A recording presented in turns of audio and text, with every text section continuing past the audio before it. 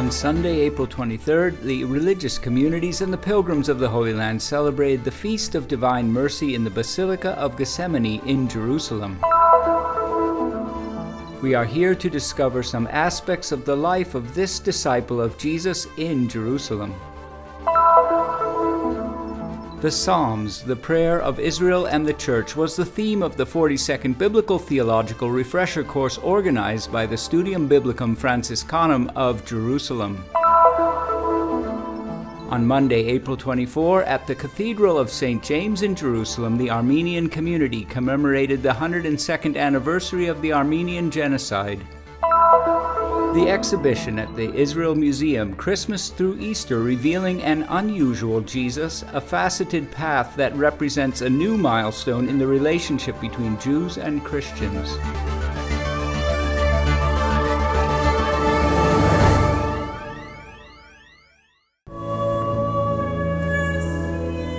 Honoring the visions of Sister Faustina Kowalski, the Polish nun canonized by Pope Wojtyla in 2000, the Feast of the Divine Mercy was officially established in the Church by St. John Paul II in 1992 to be celebrated on the first Sunday after Easter, the so-called Sunday in Albus.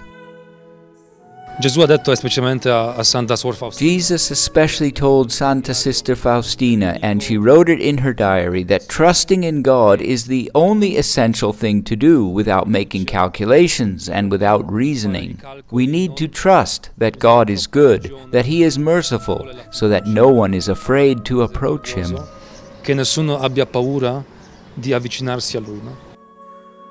In 2016, a year dedicated to mercy, one of the holy doors was opened in the Basilica of Gethsemane in Jerusalem. On Sunday, April 23, on the octave of Easter, representatives of the various religious communities of the Holy Land, along with many pilgrims, commemorated this festival.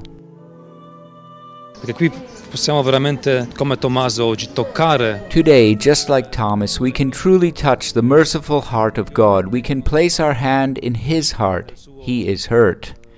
We experience it when we go to confession and when we receive the Eucharist. These are the most intimate moments when we can totally unite ourselves with God. Intimi, quando possiamo veramente unirci così totalmente con Dio.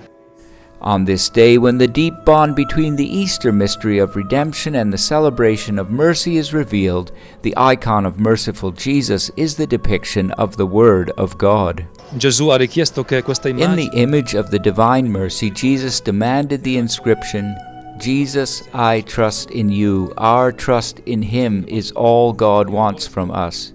God just wishes us to express our desire to be with Him, our trust in Him. God will do the rest.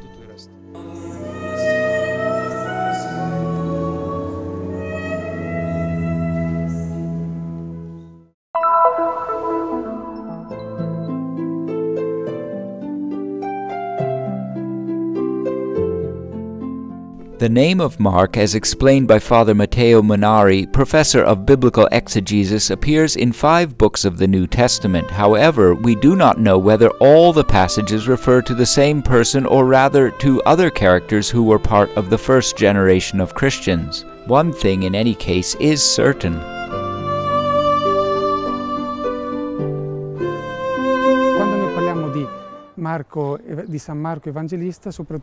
When we refer to St. Mark the Evangelist, we above all remember the interpreter of St. Peter in Rome who, at the request of the locals, wrote a gospel to remember all the preaching of Peter, so precious to their ears that they did not want to miss any details. Per la quale appunto loro non volevano assolutamente dimenticare neanche un particolare.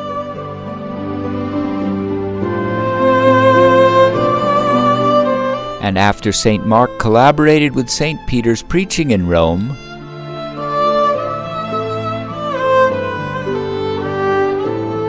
Marco Evangelista sappiamo che poi, dopo aver fatto da interprete a Pietro a Roma, ecco, sappiamo che si è recato in Egitto e che ha We know he went to Egypt. We also know that he evangelized the region that was near Alexandria and that he was the first bishop of Alexandria in Egypt. This is why he is considered the founder of the Coptic Church, and he is so important to that church. It is said that he was a bishop until the years 62-63 when the bishop Aniano took his place. Then, according to tradition, he died around the year 68 AD. Dal vescovo Aniano.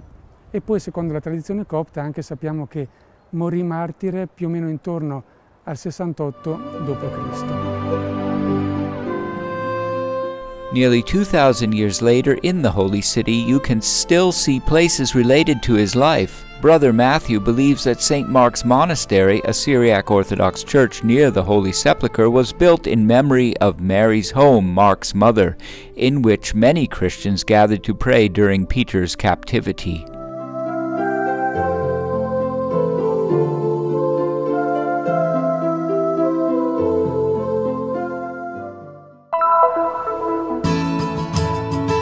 From April 18 to April 21st in the Immaculata Auditorium at the St. Saviour Monastery, the 42nd Biblical Theological Refresher course organized by the Studium Biblicum Franciscanum in Jerusalem took place.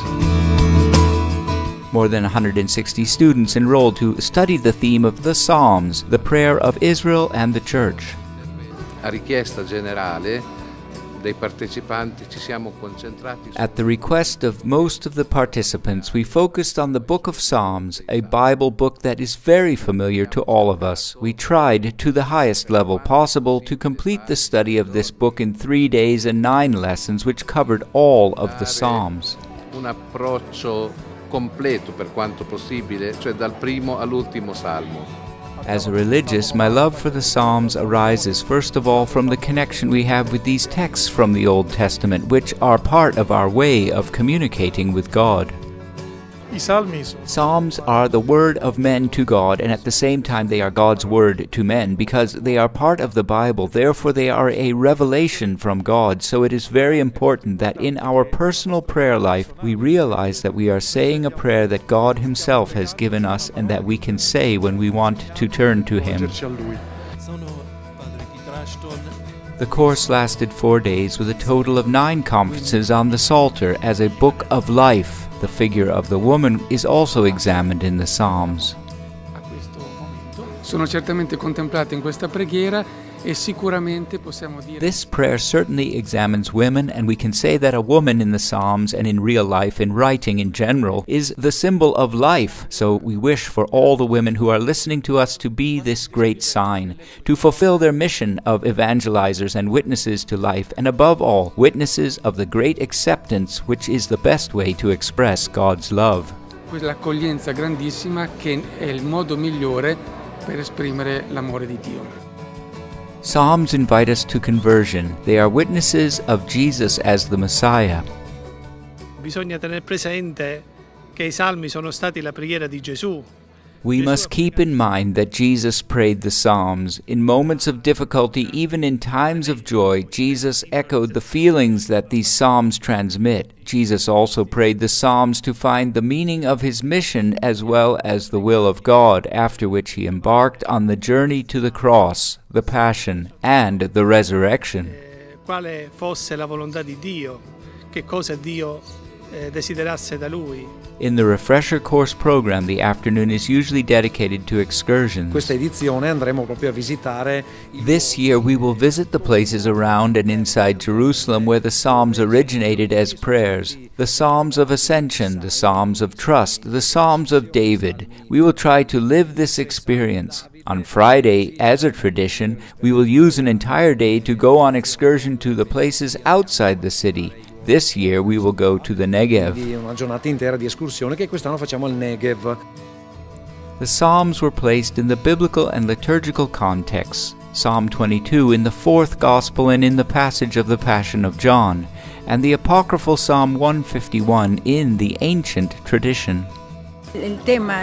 First of all, the Psalms are a topic I did not know, but after listening to the priests who talk about this theme, I now understand that the Psalms are suitable to us, to every person. Avere la possibilità di avere questo aggiornamento. Having the opportunity to participate in this biblical theological refresher course on Psalms represents an important enrichment. I lead groups of pilgrims to the Holy Land, and I can say that passion combines our spiritual personal revival to the richness of being able to offer this study to the pilgrims and the people whom I accompany. Le persone che accompagno, quello che in questi giorni stiamo ascoltando.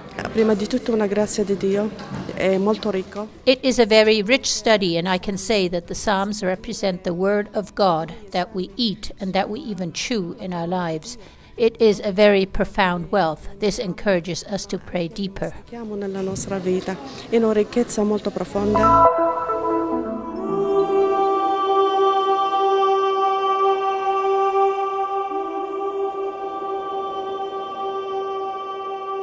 102 years later, the pain is still there. The Armenian community of Jerusalem has once again commemorated this tragic event, the genocide of over 1.5 million Armenians. For the occasion, a mass presided over by Father Nirsa Aloyan was celebrated in the Armenian Cathedral of the Old City of Jerusalem in the presence of many faithful. The feeling is very emotional. On the centennial of the Armenian genocide in 2015, the victims of Armenian genocide were canonized, and from then on, all our victims were canonized, and we celebrate also as a feast, because they are for us they are martyrs and they are declared as saints, and we ask their blessing in all our efforts to achieve the international recognition. 102 years have passed since the genocide, and this is no small thing. We have not only suffered a massacre. The Ottomans also expelled us from our homeland, the homeland of the Armenian people for over 3,000 years, and today we live in the diaspora. We do not want the Armenian people to forget the life they had before. We must fight to recover that life and claim our rights.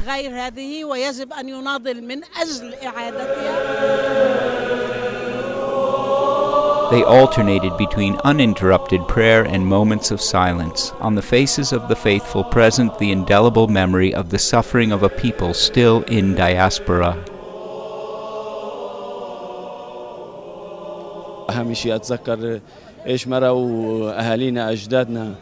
The most important thing for me is never forget the tragedy of our grandparents and our fathers, the tragedy of that massacre. 102 years later, we ask Turkey to recognize this massacre, and we continue to fight to claim our rights.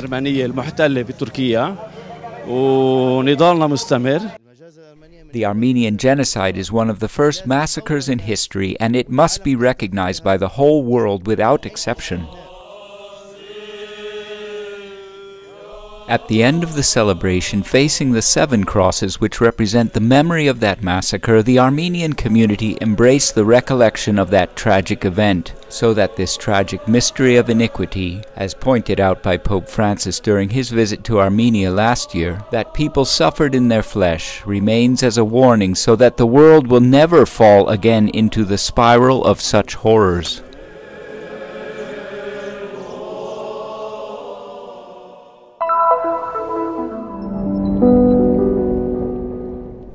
The picture of a rabbi preaching in the temple, a chest X-ray, a cross made of tanks, remnants of scrap and military uniforms. These are some of the unusual representations of Jesus displayed in the exhibition Behold the Man, Jesus in Israeli Art at the Israel Museum. The idea for this show was to see how the figure of Jesus is part of Jewish and Israeli art. And I got to this by looking at many, many works of art and realized that there are many Christian symbols, many appearances of the figure of Jesus in different ways and in different levels. And this aroused my curiosity. Why would Jews deal so deeply with the figure of Jesus? Over 100 works created by 40 different artists were selected for the exhibition according to different artistic languages: painting, sculpture, photography, and videos. different ways to deepen the bond between the figure of Jesus and the Jewish Israeli world, a bond that is often silent or troubling, but still open.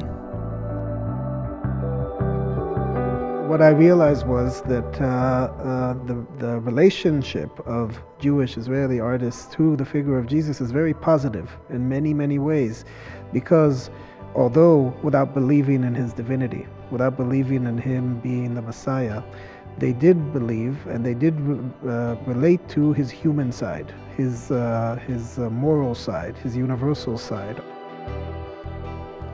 The journey dates back to 1870, and it progresses not only according to a chronological order, but also according to different thematic sections. This is, I think, the section in which we talk about Jewish art that it isn't connected directly with the state of Israel, but it's connected to the ideas of Christianity versus Judaism and how Jesus can become a symbol of a bridge and of the suffering of the Jews.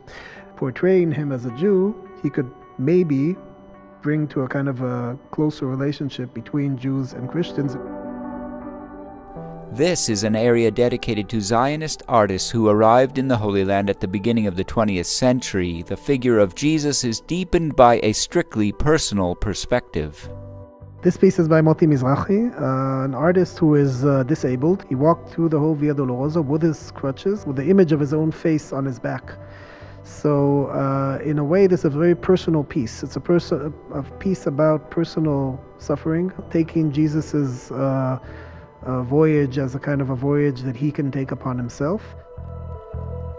The journey widens the horizon again. Christ's passion becomes an expression of the suffering of the least of society. A cross is made with the remains of a destroyed Bedouin village, and a picture that expresses the pain of a mother is exposed. This photograph was taken by Micha Kirchner in 1988, in the beginning of the first Intifada. The woman, Aisha al-Kurd, was put in jail. She had a child in jail, and the photographer took a photograph, which is a very beautiful universal message of compassion, the mother and the child, in a Christian format. So we have a Jewish artist taking a photograph of a Muslim woman and her child in a Christian format. The exhibition does not aim at mixing up the different identities, but on the contrary, it allows room for the questions of each individual artist. Walking through the halls, we are struck by the works of art, some graphic and some provocative, while the liturgies of the Holy Week come to mind, and Jesus' death on the cross for all humanity is now enriched with new nuances.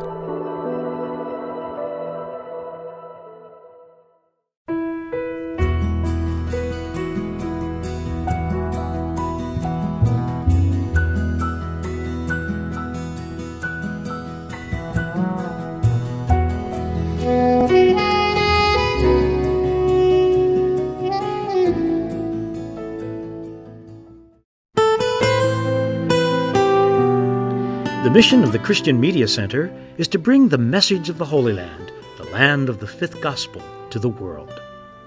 Broadcasts, reports, news, documentaries, the latest happenings in the church and of the daily life of Christians in the Holy Land. You can help us in this mission, raising awareness and spreading the message of the Holy Land. Help us. Visit our website,